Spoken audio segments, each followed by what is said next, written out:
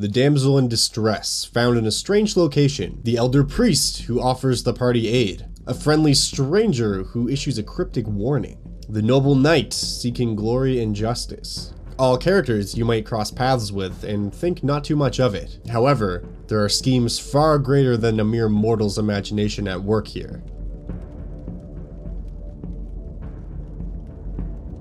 Hello, once again it is time for Monster of the Week, the show where I scour ancient texts and bring to you the monsters hidden within. Today we are talking about the notorious schemers from below, the Raavasta. These fox-like demons are creatures of extreme guile and cunning. They make excellent NPCs, whether ally, villain, or something in between. As one of the many demons capable of shifting faces, it is very rare to see the fox demon in its true form. However, if you do want to find it, look no further than the Manual of the Planes from 4th edition. So to get things started off here, we're going to talk about what it can do in battle, some of its abilities, and then of course some plot hooks. First and foremost among these abilities, as I briefly just mentioned, this creature can change form flawlessly into any other humanoid creature as long as it's of medium size. It is incredibly tough for anyone else to tell that the Raavasta actually isn't who or what it's pretending to be. This is due to a couple things. Not only is it an immaculate shapeshifter, but it is also a master of languages. The Raavasta can observe two creatures speaking in a different language for just a few moments. Its extremely cunning mind, psionic abilities, and innate demonic magic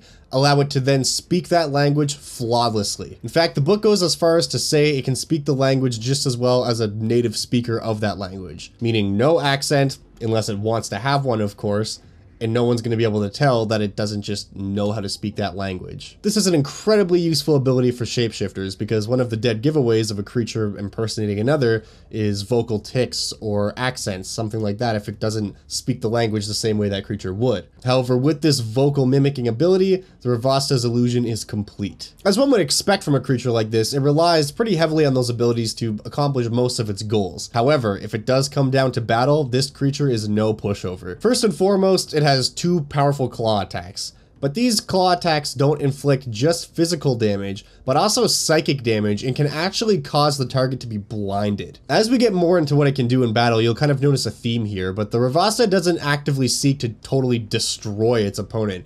It seeks to control what they can and can't do, and hopefully escape or finish them off quickly, whatever it decides is most beneficial. It also has an ability called Mind Stab that causes a psychic blast in a 25-foot radius. Very helpful if the creature gets cornered. By doing this though, it not only causes a lot of psychic damage, but also causes any of the creatures to be frightened of the Raavasta if they fail their will save, of course. Its next ability, however, is what really makes the Raavasta. This creature possesses a psychic and somewhat demonic ability called Bind. And this ability functions in a very unique way. In order to do this, only one condition has to be met.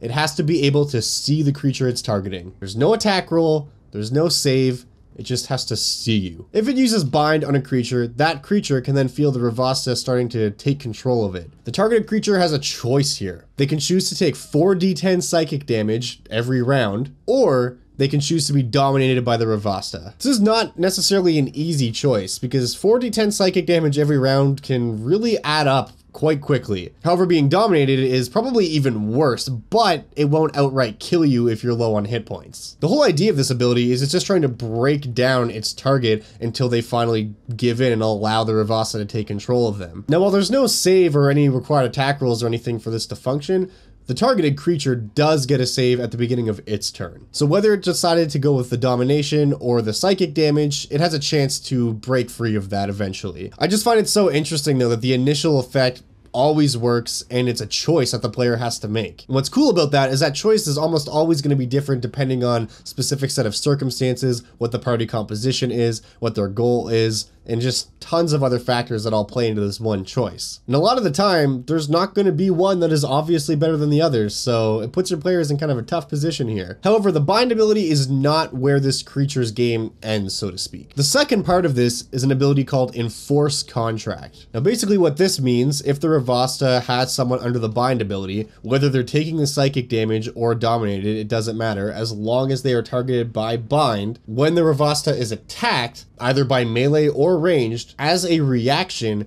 the Raavasta can force that attack to then target the creature that is under the effect of their bind ability. So meaning, they target someone with bind, they get shot with an arrow, they force that arrow instead to hit the target who is bound by them. This ability I find cool because there's no range limit or anything like that on it, so narratively, you can explain it in a way that makes sense if one is there, such as the paladin goes to stab the Raavasta and it instead commands its dominated target to step in the way and take the blow. Or if the bound target is maybe 30 feet away and it's being shot with an arrow, you can deflect that arrow to hit that target instead. Although sometimes there will be situations where there's no real logical way to kind of maneuver this. Say if the Raavasta is being stabbed by a scimitar and its bound creature is 30 feet away. Literally, I would just explain that that creature feels the effects of the blow and the Raavasta seems to be completely unharmed. If there's a logical way to spin it, go for it, but you don't have to. It's demonic magic. Now, the Raavasta's last ability here is purely defensive and it makes perfect sense for this creature. It can choose to teleport 15 feet in any direction, basically to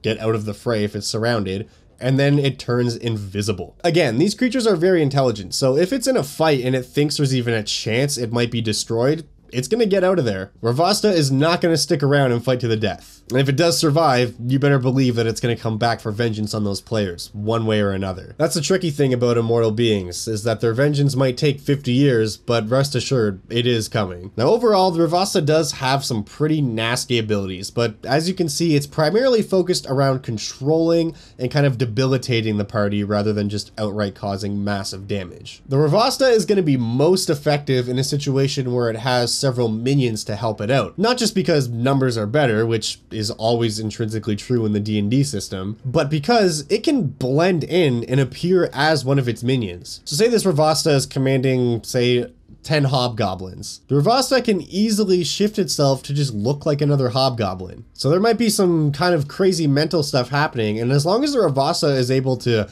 sleight of hand it and not really get noticed, it's going to be tough for the party to pick out which one of these low-level monsters is actually the one crippling the party. One extra ability you could consider adding into this situation, which you don't necessarily have to, but it could be kind of neat to do as maybe a reactionary power, is to give the Raavasta an ability that allows it to trade places with one of its allies. Kind of like a transposition spell. Because if it can adopt the guise of anything flawlessly, it can jump around the battlefield between the other hobgoblins or whatever minions you've given to it, and the party's not necessarily going to know where it is. Just because they figured out, oh, it's this guy, it's Hobgoblin 4. That doesn't mean he's going to always be Hobgoblin 4. Maybe they strike him down, and when that guy doesn't turn into a Raavasta, they're like, wait, what happened? Plus, this kind of makes the encounter a puzzle for the party, which can easily be solved if they have a way of marking that creature. So maybe the hunter places his hunter's mark on the Raavasta after they figured out who it is, and then they always know where he is, even if he's jumping around. Or if there's no such ability within the party, maybe they physically mark him with some kind of paint or something. This is not an ability you necessarily have to use, but I think that could be a lot of fun and makes a great encounter just that much more memorable. Now, when it comes to lore, the books aren't exactly specific on where the Raavasta comes from, but they give us some nice clues that we can kind of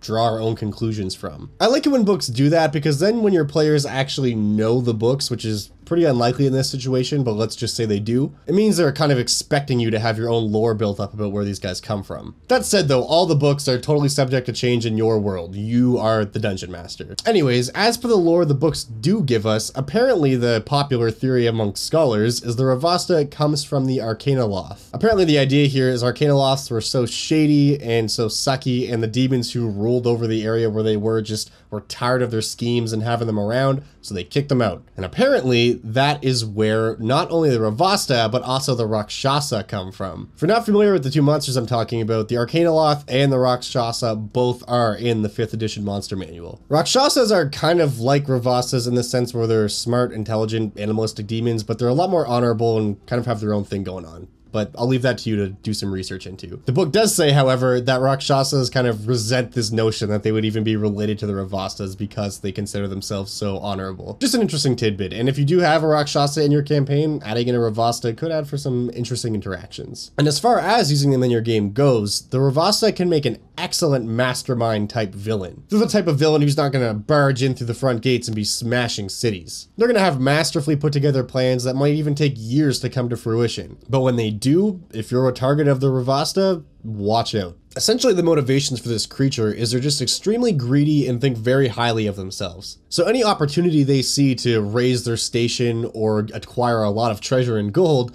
is going to 100% be taken with minimal risk to the actual creature itself. This actually gives us another opportunity to use them in a role that's not necessarily antagonistic. The Raavasta could make a very good ally to the party, albeit a shady one, if the party is seeking to take down some greater evil. Maybe the Raavasta wants to assist the party in their quest to take down a demon king, only because the Raavasta knows, of course, that when that king falls, there will be a power vacuum and he'll have a chance to kind of climb the ranks of the demonic hierarchy. To him, the party is simply just a tool. He's going to give them as much advantage and information as they can because he wants them to kill the king so he doesn't have to. And even if the party knows they're being used, they might be okay with it because ultimately a Raavasta is probably going to be better than whatever tyrant is up there right now. Also, this doesn't necessarily have to be limited to the lower planes or extraplanar adventures. A Raavasta in the mortal world could have just as much reason to depose a king or a duke or someone of power so that they, in human form, can ascend the ranks of humanity. The key here is they're super greedy, so nothing is ever going to be enough for them. They're always hatching new plans and schemes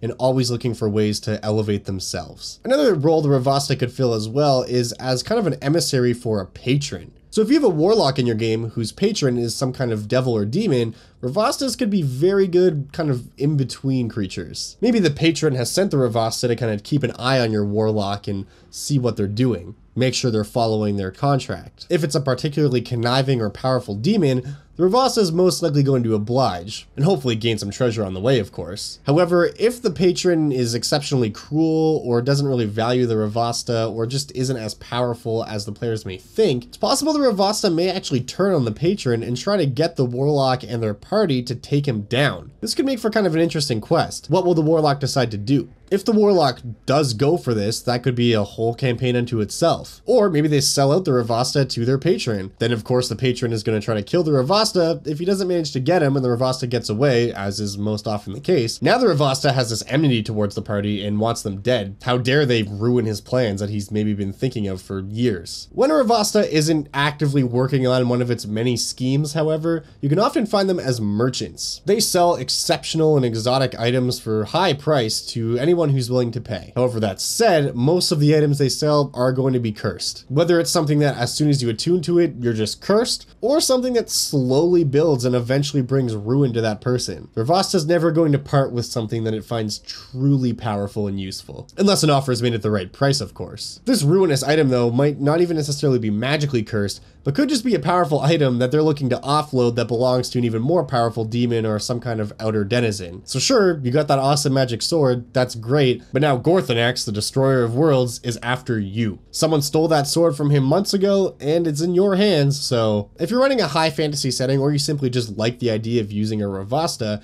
having them show up as a merchant either in a town, on the side of the road, traveling down the path, or just operating some kind of stall in a market can be a great way to introduce some interesting items into your campaign, as well as give the players a hopefully memorable RP encounter. I actually have used this creature in the past, and one of my favorite items that I ever sold to a party was a bag of holding, but he sold it for like 20 gold, which was outrageous, and of course the party jumped on that. But what they didn't know was the bag of holding was actually magically linked to another bag of holding controlled by the Raavasta, and once there was a great amount of gold and treasure built up inside the bag of holding, it was magically snatched away. The party immediately realized what happened and made it their mission to hunt down the guy who did this to them. It was not easy to track him down, but eventually they did. They didn't actually manage to kill the Raavasta, but they ended up getting most of their stuff back, although who knows how that Raavasta will strike at them in the future. Anyways, that's all I've got on this creature today, so hopefully you found the Raavasta interesting, and hopefully it gave you some ideas for some monsters you can use in your campaign. If you enjoyed listening to me talk about this fox demon for a while, and you want to support the channel, and you like what I do here, please subscribe. I have at least one new video every single week. And we do have a Patreon set up as well, so if you'd like to support the channel in that way, you can find a link to that in the description below. And we do have a Discord now, so if you want to chat with myself and the other members of the community, please hop over there and let's talk some D&D. As always, thank you so much for watching. I really appreciate it, and I'll see you next week.